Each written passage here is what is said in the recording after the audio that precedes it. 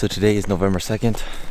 It is the third day of our rifle elk season here in Washington. So today I'm just out here tagging along with my brother because he has an elk tag for a rifle and I don't. So basically I'm just gonna be camera guy for him. We've been hiking for about 2.5 hours. Right now it's like 7 o'clock in the morning and we still have probably like an hour 30 minutes left to get to our spot. So yesterday my brother and my dad, they spotted a herd of elk on the backside of this mountain right there. So we're trying to loop our way and get to this side over here and basically just glass and see if we can relocate those elk. My brother's pretty sure that he saw a bull with that herd, so we're gonna try to go back in there and see if they're still hanging out around there.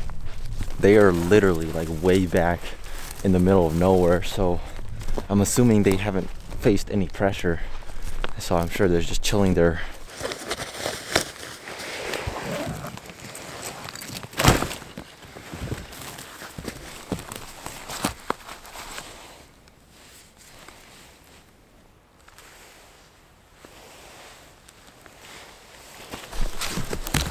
So we just sat down, been glassing around for like 10 minutes. Spotted the first animal of the day. It's just a whitetail doe. She's way up on the ridge line, but just feels good to be spotting something. So hopefully can spot an elk or two momentarily.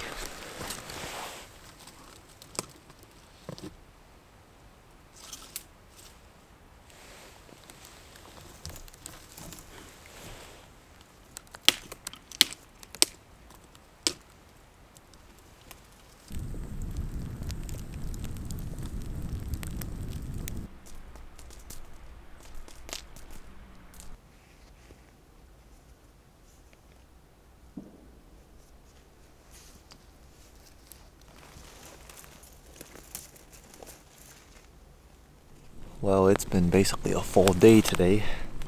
It's been a pretty uneventful day. Saw some deer earlier this morning, and then ever since then, it's been nothing. So just been chilling, taking naps, catching up on sleep, and the sun has just dipped over the mountain, and so it's perfect glassing conditions right now. Animals should be moving up, and I did actually just spot a deer again. I think it's just one of the deer I spotted earlier this morning, but no elk. So hopefully our luck changes here and an elk shows up. Hopefully a bull elk. That way we can make something happen tonight. But if we don't see anything else,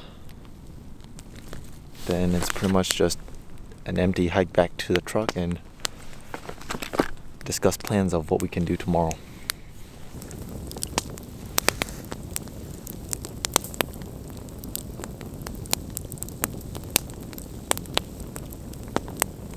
Well, to keep things short and simple for you guys, days 2, 3, 4, and 5 of elk hunting were just a bust. We haven't seen any elk. We've seen like 5 white-tailed deer, including those that you guys saw earlier, and then 2 mule deer does.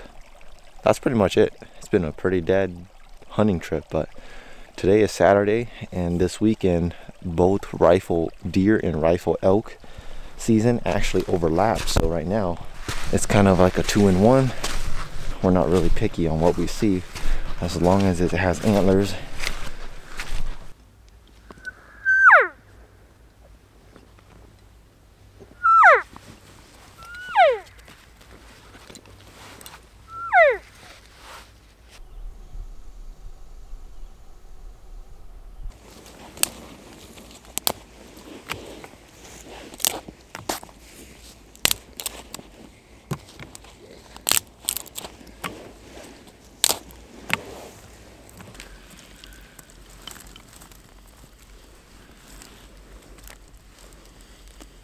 So it's about 9 o'clock right now in the morning.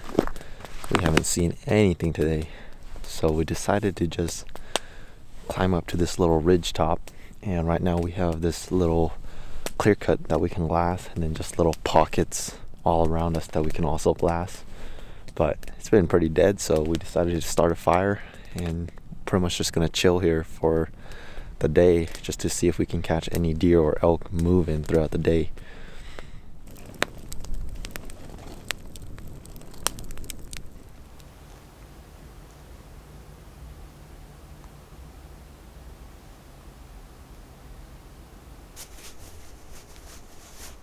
Today is definitely not the warmest day of hunting I've experienced. It's pretty cold.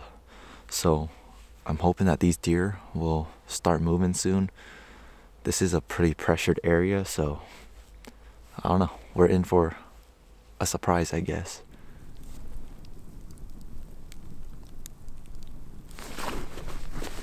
Well, I'm assuming it's like almost 10 o'clock in the morning, and we finally just spotted the first deer of this trip.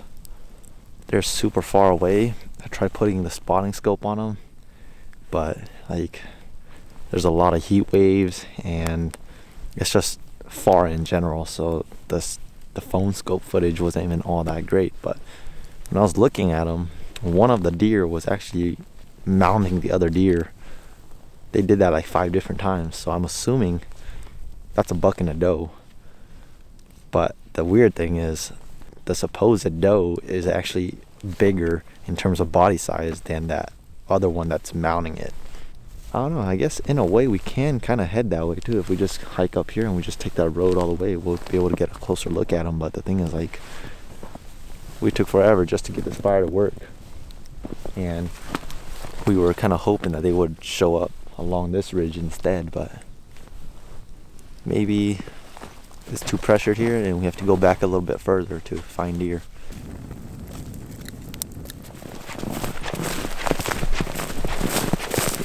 Timothy and I, we just ate a quick breakfast and packed up all our stuff, and we're gonna make a stalk on those 2 deer. We have no idea if one of them is even a buck, but it was too far. But just by the deer's behavior, one of them's got to be a buck. Just looking at them, they were acting very jumpy. The deer that was doing the mounting was gonna go over into the timber, and then something scared him or her, and then that deer came running back out, and they just calmly fed again. So maybe there's a big buck around there somewhere. Hopefully they're still hanging out around there when we get there.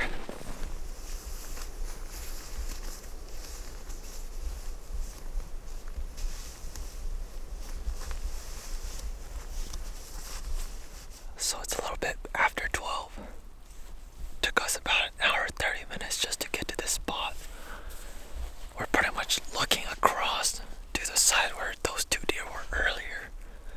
But we got over here, and as luck would have it, they're gone. But it's already noon, so give it like 3-4 hours. Evening hits, and we'll see if they come back out. If they don't, we'll have to give them a rattle or a couple grunts.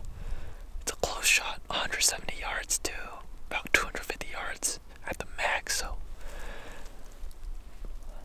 it's looking good. Just gotta wait for the deer to show up.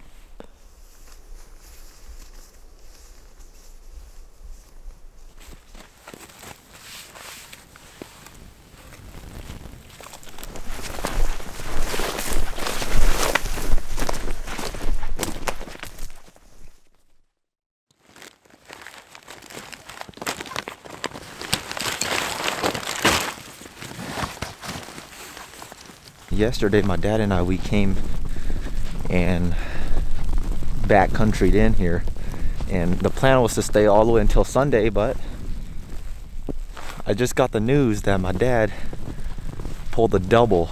My dad has both a doe and a buck tag, so he literally filled both of them within the span of 1 hour. And this whole morning I've been getting pelted by snow, and it's still going right now. So I'm gonna hike up over to my dad, and supposedly he said he drugged the 2 deer together, so they're just by each other now, so should make it a little bit easier on us. But right now, dude, I am just straight up getting pelted by the snow. So we're gonna go over there. He said he shot a 2x2 and a doe, so just happy that my dad tagged out, because this was the final couple of days he had to hunt before season closed. All right, well, I just made it. There they are, lined up together. This is my dad's buck for the 2020 general season tag. Just a nice little forky. No eye guards yet. Good eater. That's where he hit him. right behind the shoulder. And this is another big doe, just as big. Yeah, pretty much the same size as the doe I shot, but doubled up. The doe was shot right up here, and then my dad went and shot the buck over this little ridge, and he just dragged that deer all the way down this road. And then we have them together, but the weather's pretty nasty, so I don't want to break my camera, so we're just gonna go to my GoPro right there. We're just gonna do some time lapse.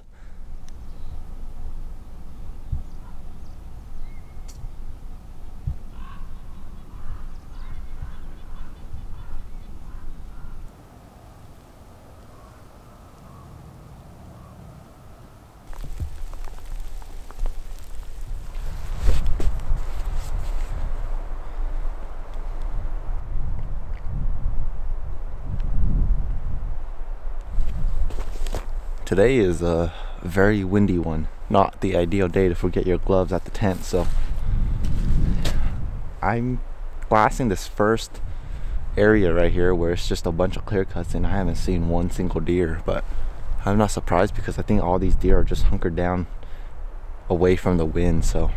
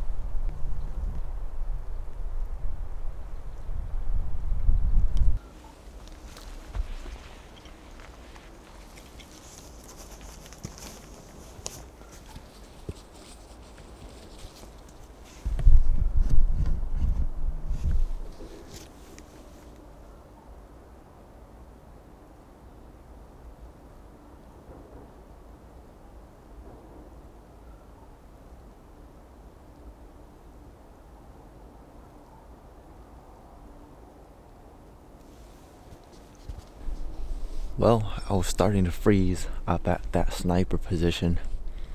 My face is so cold, it's all numb, I could barely talk. So instead of starting a fire, I decided to just walk to warm up. And I was walking along this road, and I got to about right there, and there was a doe that was bedded in this patch of pine trees right here. And I think she was pretty much knocked out, because when she jumped, when I bumped her, she was looking around like trying to figure out what that noise was. And so I got right there, and she slowly just walked away. She just kept looking everywhere trying to figure out what made that noise.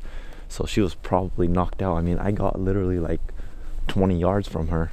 But I mean, if a deer is bedded in that stuff, there's no way you're gonna like pick her out. So I got right here, I spooked her. It's just one doe. Surprising that it's just one big mature doe. I was hoping that there was gonna be at least a buck with her, but at least the theory that I'm going off of is proving to be right. Up where the top of that mountain is, that's where the wind is ripping. And so I came down all the way to the bottom, and like you can see, this is just a little valley. The wind does not hit down here. Man, she was just bedded right there, just all snug. She didn't even know what bumped her. Hopefully we can do that again with a buck.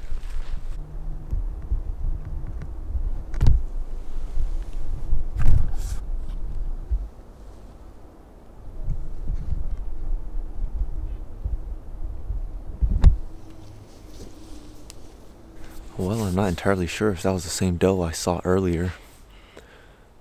I saw that second deer probably about like 200 yards from where I first bumped that other doe. Kind of have a feeling it's the same deer, but I don't know. I was just working down that road, and then the road takes a big U-turn right here. So right at that U-turn, I just cut down that ridge, and I just decided to come and sit here, because here I can see that entire side that I came from, and then I can also see a little bit of these ridges down over here, and then I can see some of these flats down towards the end of this ridge. And I was just gonna sit here because it looks like a pretty ideal spot where deer should be hanging out around, at least, because right behind you guys is just some timber that follows this little creek. From what we have observed, that's where these deer are bedding, so that's a possibility of where the deer could be bedded. I mean, at the top end of this little valley that I'm talking about, that's where I bumped that first doe. And then right here, you guys can see it's just kind of timber-ish down over here. So I'm just gonna sit here, let everything settle down, and just start rattling and calling a little bit, and we'll see if something shows up.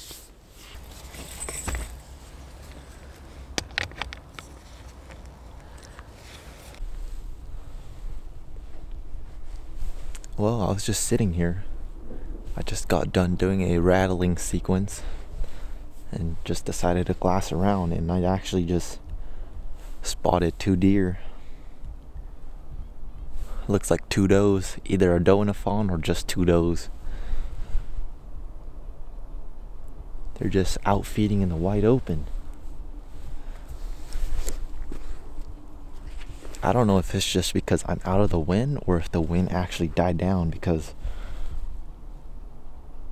where those 2 deer are, I don't see any brush moving at all from the wind, so maybe the wind just died down, which is a good thing. Maybe it gets the deer back up on their feet, and maybe I have a better chance of spotting them out in the open rather than the timber. I mean, I've been trying to pick apart everything I can, from open hillsides to timbered areas and little patches in the timber, and just under little pine trees where a deer might be bedded. I've been doing that this whole time, and just spotted these 2 deer right in the wide open, so we'll see. I'm hoping that something decides to just trot behind me over here. That's like 250 yards, if even, so.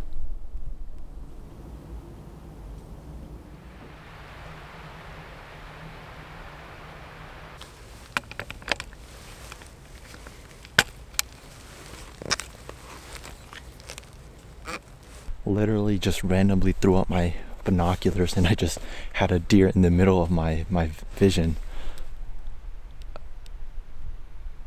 It looked pretty big, so I threw the spotting scope on it, and it's actually just a doe. But that's a good sign. I was scared that if I came on this side, the wind was gonna be ripping, but I guess the wind just died, so it seems like the deer are back up. We'll see if this one has a partner.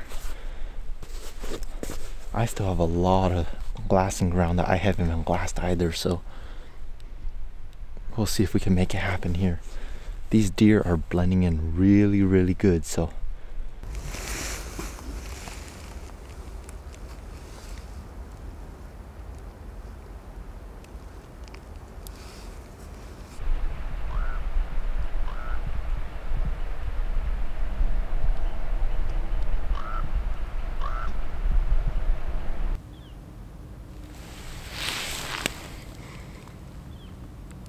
I've been staring at this doe for like the past 10 minutes, and I've just been looking at other places too, just to see if I could find deer. But I almost decided to leave this doe because like I wanted to go somewhere else, but the fact that she was alone just didn't sit right with me. So I just said, whatever, I'm just gonna sit here because it's only like 12:40 in the afternoon. So sure enough, I just kept sitting here, and she has a friend. Unfortunately, her friend does not have antlers, so we're just kind of back to square one.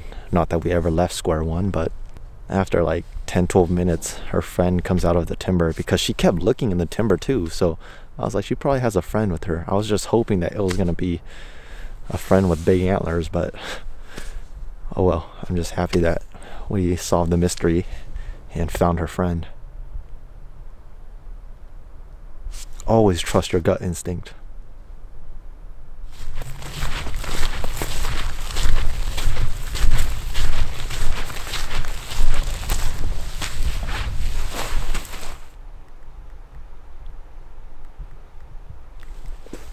Well, I saw the does from this little point right here, and I walked over here, and then I looked down towards this little ridge that was a little closer to me, and I see this spiked buck just literally like full sprinting, like running for his life. And so I thought that I spooked him because it's only like 360 yards, but then he disappeared behind that ridge, and then I looked behind him, there's a slightly bigger deer, like just kind of trotting as if like you know, he was victorious over a fight or something, because that first spike was literally like booking it. Like he wasn't like jumping with his tail, like waving, like he was full on booking it.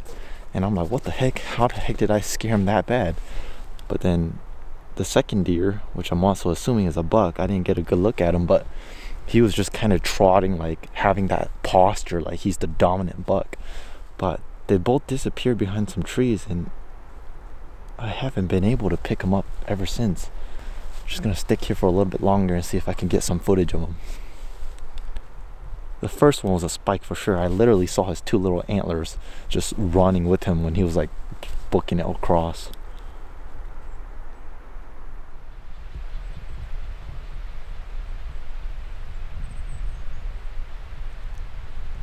So I'm at the dead end of this road, and this is about the closest I can get to shooting the ridges on the other side of the creek. So I'm just gonna sit here until pretty much light runs out, and then I'll just hike up to the top of this mountain and then drop back down to camp. The distance to shoot across is anywhere from 200 to 300 yards. I mean, it goes well beyond 300 yards, but with this new rifle and how much practice I've gotten with it, I haven't stretched it over 300 yards. So on this particular trip right here, we're just maxing it out at 300 yards. I actually have a doe that's just bedded right behind this little pine tree from me, and I was just kind of doing my normal thing of just trying to pick out pockets, pick out pine trees and stuff like that to see if deer were bedded under there. And sure enough, there's a deer bedded kind of right in the wide open. I mean, when you look at it from the spotting scope footage, it makes her look like she's sticking out like a sore thumb, but man, you put that spotting scope away and you just have to start from scratch, meaning you have to glass every single little pocket. That's like a needle in a haystack right there. So I know I have a doe right there. I'm sure later on when the deer get back up to feed, I'm sure she'll show herself into this little opening I have right here. So until then, we're just gonna sit here and glass. It's kind of windy right here. It's kind of raining too, so hopefully it doesn't get too nasty to the point where I can't sit here anymore.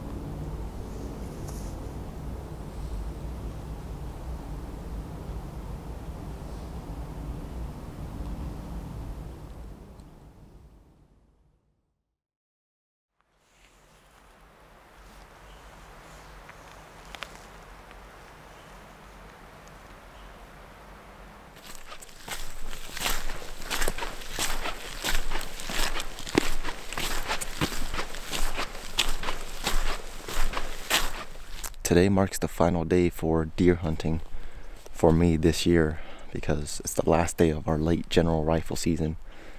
And so I'm back out here for one final push.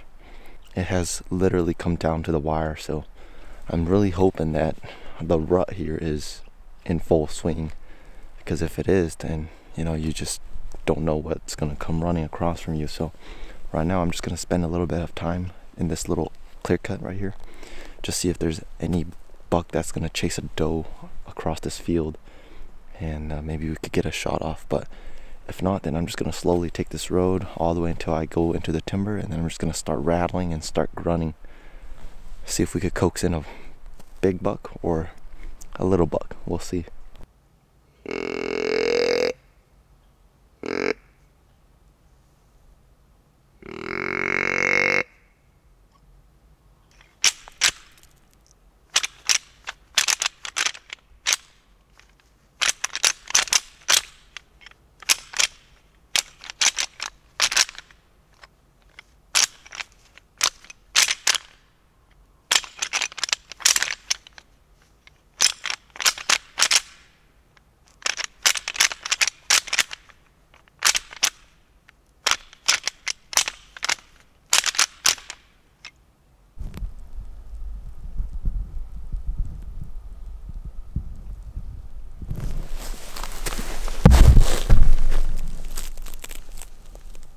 Well, yesterday we heard a bunch of wolves howling here, and we heard the wolves after I made up my mind that I was gonna come hunt here.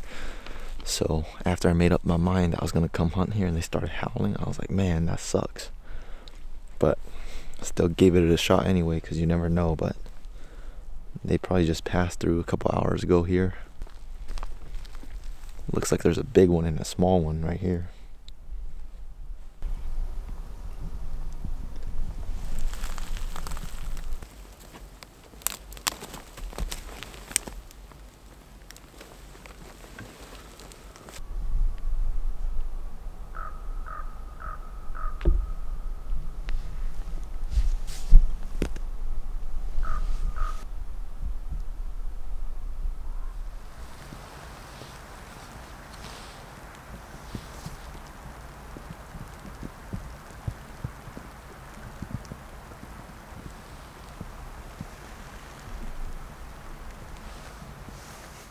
That officially wraps up my 2020 Washington deer season.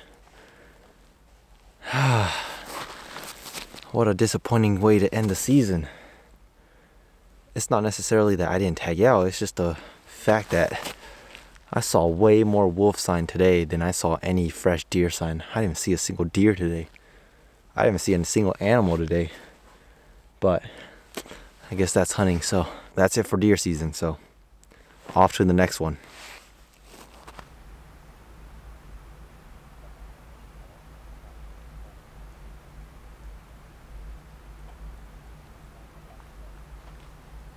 Literally first minute in, and we spotted 2 cows. They're a little bit of ways out there, but it's always a good sign to see elk at first light, so